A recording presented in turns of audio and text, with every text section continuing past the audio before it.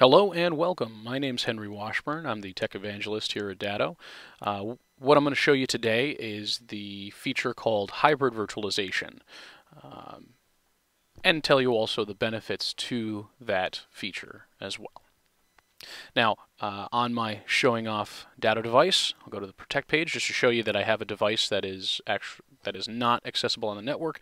A backup locally has failed, and no route to host, indicating that there is no local connectivity to this Ubuntu machine.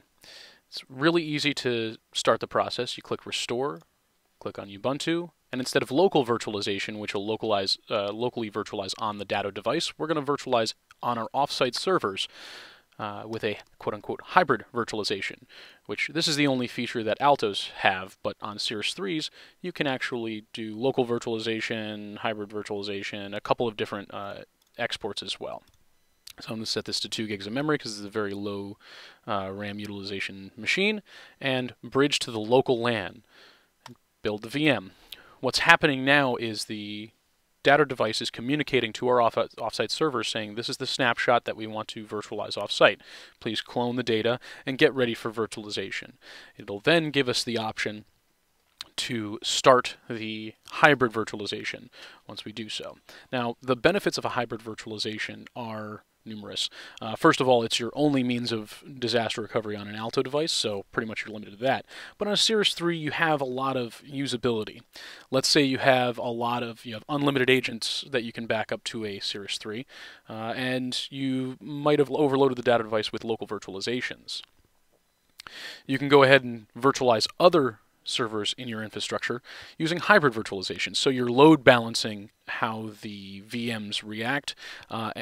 Keep in mind that this does virtualize in the cloud. So what this also uses is your throughput of your offsite bandwidth. You can either or restrict your RDP connections to your local IP address, and also potentially require RDP authentication. I'm going to go ahead and click Mount and Start VM. I'm going to copy the RDP link that the Datto device provides me and put it in my remote desktop connection system.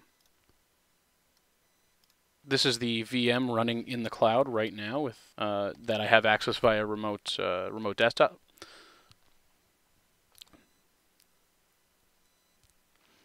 Now, it takes a little bit to react because it is virtualizing in the cloud right now. But what I'm going to do just to verify connectivity is go to the terminal. And since this server is set to DHCP, it should have grabbed an IP address that I can then change. And I can verify that it is actually connected to the local network. It's 192.168.100.220. And the IP address of my Datto is 159, so I know that it's at least on the same local LAN. But what I have to do is make sure that it's connected. Also spell ifconfig right.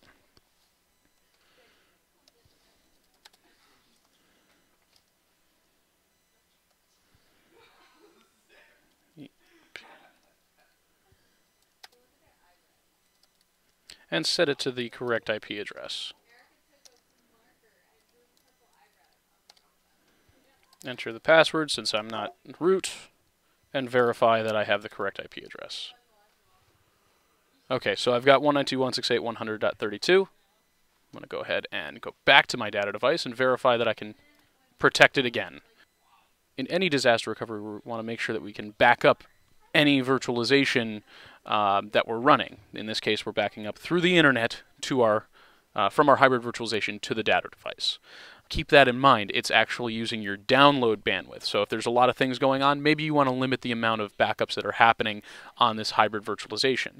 That being said, we do have many different procedures of doing temporary backups and things like that for hybrid virtualizations, which are dependent on the end user bandwidth that there is.